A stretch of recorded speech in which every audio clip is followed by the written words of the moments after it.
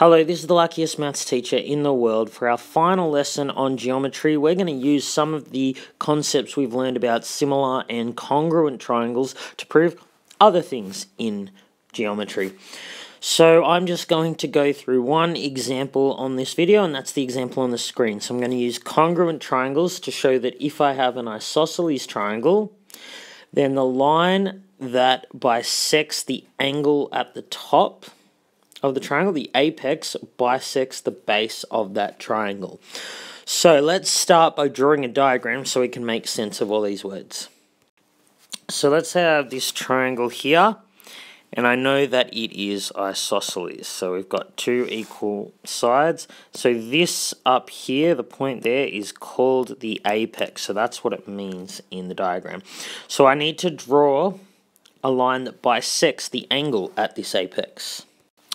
Okay, so this is the bisector. Now, I'm also told in the question that it is the perpendicular bisector. So that means that this angle here and this angle here are 90 degrees. So what the question is asking me to do is say that this black line bisects the base of the isosceles triangle, which is this line here.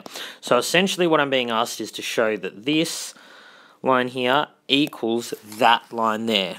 Okay, now we know that it's true, but we need to prove this and use congruent triangles to prove it. So how I'm going to go about this is now I've got this perpendicular bisector, I have two triangles. I have one here and another one there. So if I show that these two triangles are congruent, then that means that there will be three pairs of equal sides. Now, I'll also note that this line here that I was talking about, and this line here, they're corresponding sides of the triangles. So if the two triangles are congruent, then those two sides will be equal.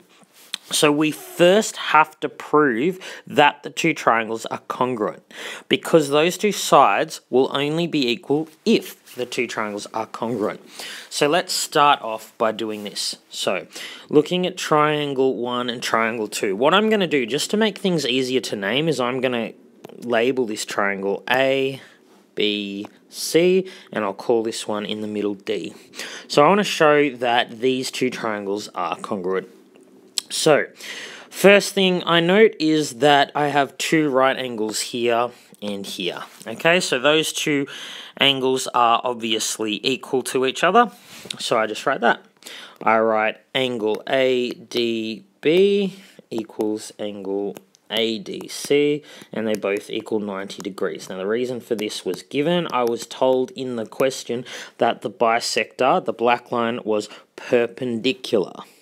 So those two angles must be equal to 90 degrees. So I've got one equal angle. I know that AB, this line, equals angle AC. That's just the properties of an isosceles triangle. So I'm just going to write equal sides, and I'm going to abbreviate it as isos triangle, okay? So good that we did that lesson on geometry a few lessons ago, just to remind ourselves of these properties. Okay, so that's an equal angle and an equal side. But to show congruence, I need a third thing. I need another equal angle or an equal side. Now, I can choose a couple of things here. I know that this angle and this angle will be equal to each other because they're base angles of an isosceles triangle, so I could use that. Or I could use the fact that AD is in both triangles, therefore it's going to be equal in length in both triangles. AD is common. Okay, so then I've shown that these two triangles are congruent, so therefore triangle ABD is congruent to triangle ADC, and I need to give the reason. Now, I've got two sides and one angle, so you might think, okay, it's SAS, but the thing is, I've got the two sides, but I don't have the angle between them, right? So I can't call it SAS, but I do have a right angle. I have that the hypotenuse of each of these right angle triangles, triangle 1 and triangle 2, I have that is equal. So that's AB equaling AC. And I also have another side, which is AD. So the reason they're congruent is RHS. So now I've shown that they are congruent triangles. because this side and this side are corresponding, they must be equal. So therefore, I say that BD must equal DC, and they are corresponding, so I'm going to abbreviate, corresponding sides of congruent triangles, okay?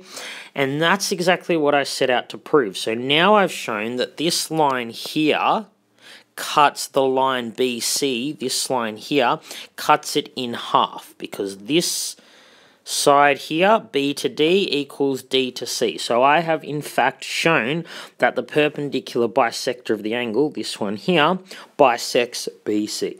So I'm done. Hope you've enjoyed the video. Have a great day.